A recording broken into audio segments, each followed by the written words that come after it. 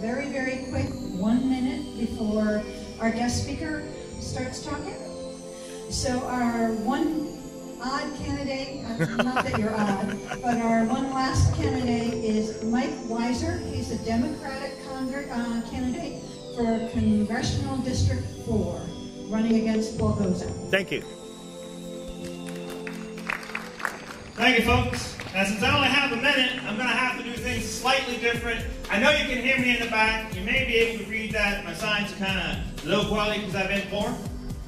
I am the Democrat challenging Paul Gosar, and I realize that this room is full of Tea Party people, and I realize that it's put on by the Tea Party people. But I got an unpleasant message for you.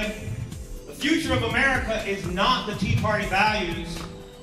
And that's part of the reason that I decided to run and continue a fight against what I see as problems in the Tea Party values. Now, you understand, all Americans love their country.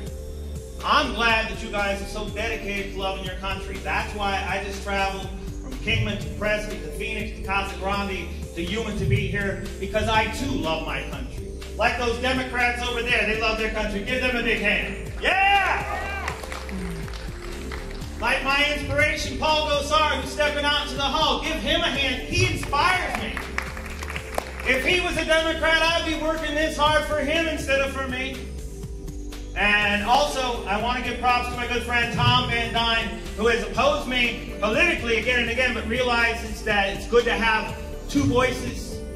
I'm going to tell you one, that the whole thing about hating Eric Holder is a misdirection of your time and energy.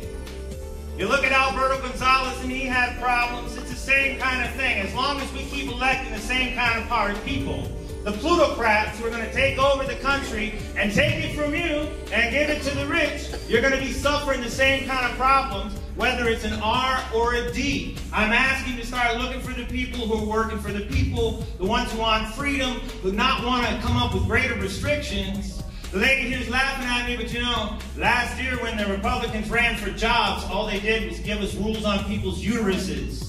That's not America. I'm Mikel Weisser. I hope to fight back too. Thank you. Yeah, Democrats!